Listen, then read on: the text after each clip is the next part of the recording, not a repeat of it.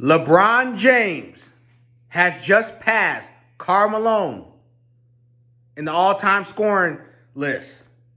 So LeBron James is number 2 overall.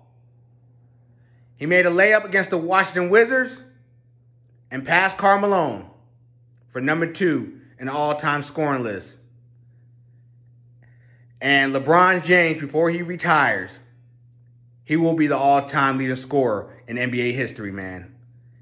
And either it's going to be in 2023 or in 2024, but I believe he will pass it in 2023, okay?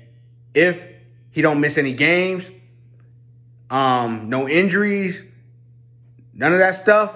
If he's healthy, he's going to break Kareem Abdul-Jabbar's record, man.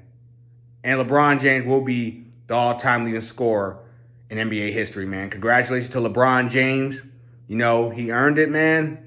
Hey, congratulations, man. Hey, he's definitely a first ballot Hall of Famer, man. And definitely top 75 and one of the greatest NBA players of all time. And that, my friend, is a fact.